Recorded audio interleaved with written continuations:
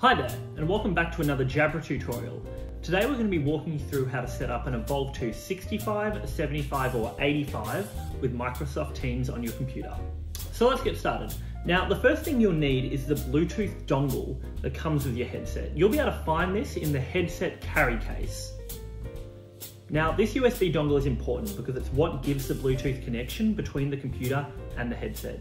So we're going to start by plugging this into your computer. Now from here we're going to put the headset into pairing mode, which is done by sliding the button on the headset towards the Bluetooth logo.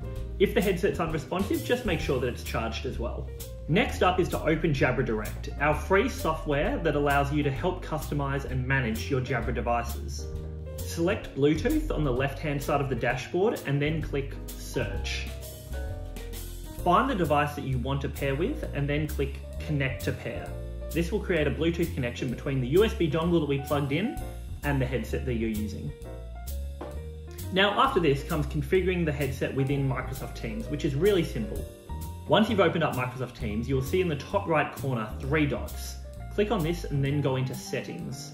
From here, select Devices, and where it says Audio Devices, you can select the Jabra device that you are using. And that's all there is to it. So your Jabra headset is now set up within Microsoft Teams. Thanks for watching, guys. For any further questions, please contact your Jabra account manager.